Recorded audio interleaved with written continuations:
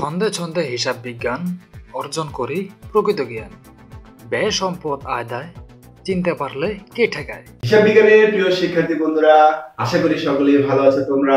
হিসাব বিজ্ঞানের প্রকৃত বিশুদ্ধ জ্ঞানের জগতে আমি রিয়াজউদ্দিন তোমাদের সবাইকে জানাই সুস্বাগতম। শিক্ষার্থী বন্ধুরা, তোমরা এই ক্লাসটি থেকে শিখতে পারবে প্রারম্ভিক মূলধন, অতিরিক্ত মূলধন, সমাপনী মূলধন কি এবং এই মূলধনগুলো সম্পর্কে প্রকৃত বিশুদ্ধ ধারণা বা জ্ঞান অর্জনের জন্য পাবে বিভিন্ন উদাহরণ। পাশাপাশি তো ইংরেজি মিডিয়াম, ইংরেজি ভার্সন তথা অনার্স মাস্টার্সের শিক্ষার্থীদের জন্য রয়েছে কি পয়েন্টসগুলোর ইংরেজি।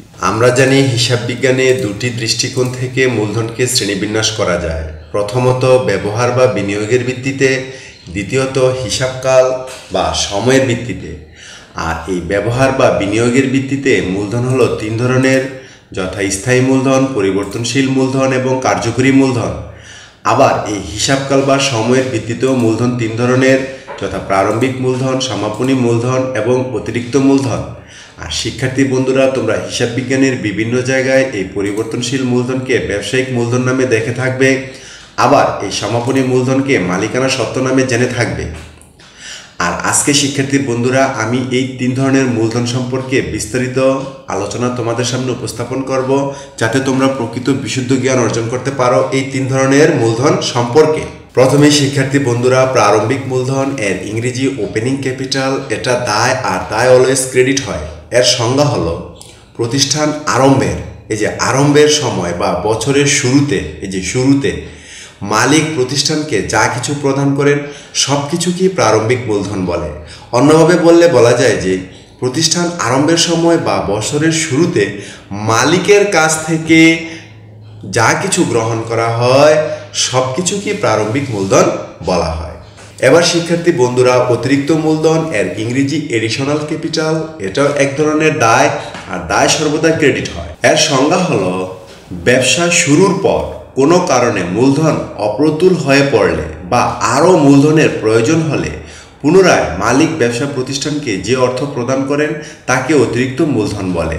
অর্থাৎ প্রারম্ভিক মূলধনের পর যদি মালিক প্রতিষ্ঠানকে আরও অর্থ প্রদান করেন অথবা অর্থমূল্যের অন্য যে কোনো কিছু প্রদান করেন তবে তাকে অতিরিক্ত মূলধন বলা হয়। এবার শিক্ষার্থী বন্ধুরা, সমাপনী মূলধন, ক্লোজিং ক্যাপিটাল। এটা দায়, আর দায় সর্বদা ক্রেডিট হয়। এর সংজ্ঞা হলো হিসাবকালের শেষে বা বছর শেষে মালিক প্রতিষ্ঠানের কাছ থেকে লাভ লোকসান সহ নিট যে পরিমাণ অর্থ পাওনা থাকেন তাকে সমাপনী মূলধন বলে। একে নিট মূলধনও বলা হয়। আবার হিসাব বিজ্ঞানের ভাষায় এই সমাপনী মূলধনকে মালিকানা সত্ত্ব নামেও ডাকা হয়। এবার শিক্ষার্থী বন্ধুরা, এতক্ষণ যে আমরা থিওরিটিক্যাল আলোচনা দেখলাম সেটা একটা উদাহরণের মাধ্যমে 100% ক্লিয়ার হবে। মনে করো 2018 সালের 1 জানুয়ারি জনাব উজ্জ্বল নগদ 20,000 টাকা এবং 15,000 টাকার আসবাবপত্র নিয়ে একটি কাপড়ের ব্যবসা আরম্ভ করলেন। অতঃপর হঠাৎ মূলধনের অভাব দেখা দেওয়ায় পুনরায় জনাব উজ্জ্বল 1 মার্চ নগদ 10,000 টাকা ব্যবসায় আরম্ভ করেন।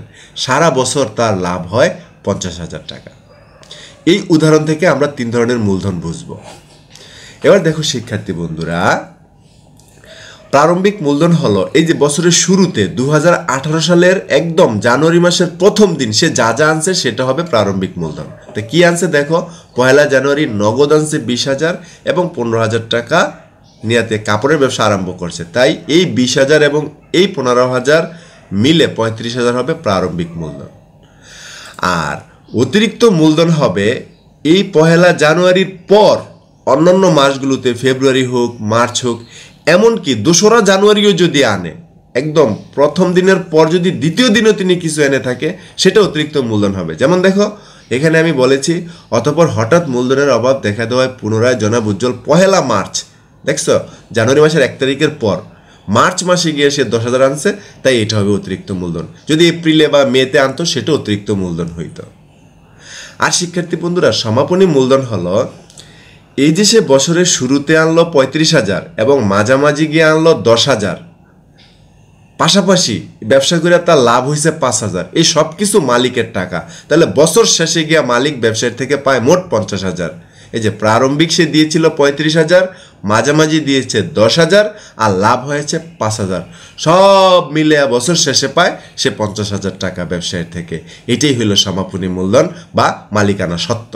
ধন্যবাদ প্রিয় শিক্ষার্থী বন্ধুরা, আশা করি তোমরা অত্যন্ত তথ্য নির্ভর এবং বিশেষ কৌশল নির্ভর ও বিস্তারিত ব্যাখ্যা বিশ্লেষণমূলক এই ক্লাসটি থেকে ব্যাপক উপকৃত হয়েছে। তাই অনুরূপ ক্লাস পেতে শুনতে পয়েন্ট অফ অ্যাকাউন্টিং এর পরবর্তী ক্লাসগুলো দেখার আমন্ত্রণ জানিয়ে তোমাদের সবার সুস্বাস্থ্য কামনা করে আজকের মতো এখানে বিদায়। আল্লাহ হাফেজ।